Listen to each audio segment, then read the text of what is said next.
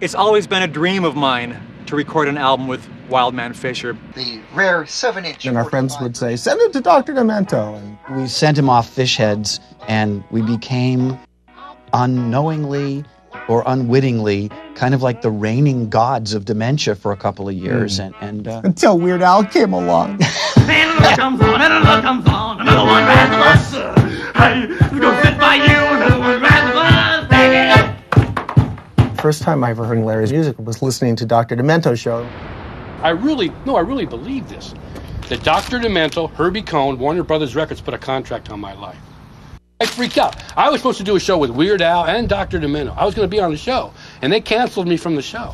They wanted me to, Dr. Demento, this is getting, they canceled me from the show. Wow. I really thought people were trying to kill me. I'm not trying to kill you! The conspiracy in Larry's mind, in his mind, it was Barnes & Barnes, Dr. Demento, Weird Al Yankovic. My first album had a song called I'll Be Mellow When I'm Dead. And Larry heard that song on the radio, and there's one line in the song that says, like wow man, can you relate? And Larry had me on the phone and says, ow, what do you mean? Did you say like wild man, can you relate? Like wild man, can you relate? I'll be mellow when I'm dead. I'll be mellow when I'm dead. You're trying to kill me, Al? You're trying to kill me, aren't you, Al? No, Larry, I'm not trying to kill you. You're trying to kill me, Al! Like wow man, can you relate? I'll be mellow when I'm dead. I'll be mellow when I'm dead. I'll be mellow when I'm dead. I'll be mellow when I'm dead. I'll be mellow when I'm dead. I'll be mellow when I'm dead.